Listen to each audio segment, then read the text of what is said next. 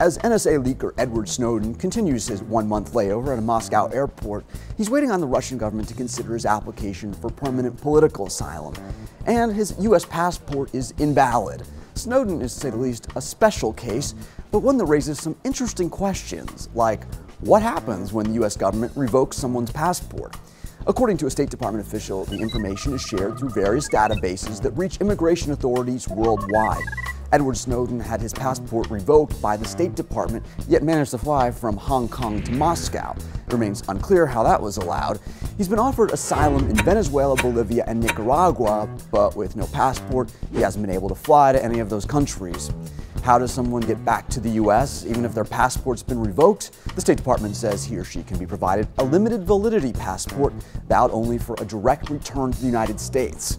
How often does the U.S. revoke passports?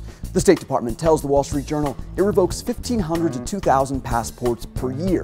It can do so when someone's wanted for a crime in the U.S. or their passport obtained fraudulently. Snowden says the Obama administration has left him stateless. But is Snowden really a man without a country? Not according to the U.S. State Department, whose spokesperson says Snowden has a country to return to, which is the United States of America. Renouncing U.S. citizenship requires appearing before a U.S. consular or diplomatic officer in a foreign country. Lawyers would probably advise against his paying a visit to the U.S. Embassy for this purpose, even if he could. That would be the equivalent of stepping foot on U.S. soil, and that means he could be arrested. Snowden's days in the international terminal might soon be over, but his final destination is still quite uncertain. That's the short answer.